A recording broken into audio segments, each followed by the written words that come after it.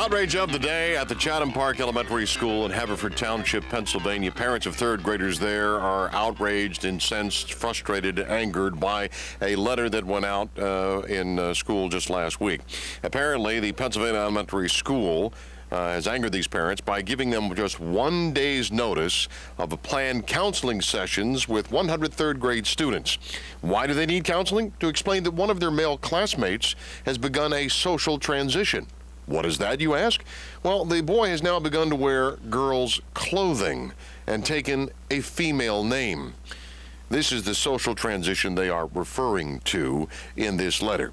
The question here is, why would you introduce this topic or subject to a bunch of 8- and 9-year-olds in public schools? Secondly, if this is all about being, again, proactive and getting this out so that parents and children can help this boy/girl make this social transition, why would you give them 1 day notice? Why wouldn't you give them a month notice or so that everybody could be on the same page? No, we know what the agenda is here, and it is our outrage of the day.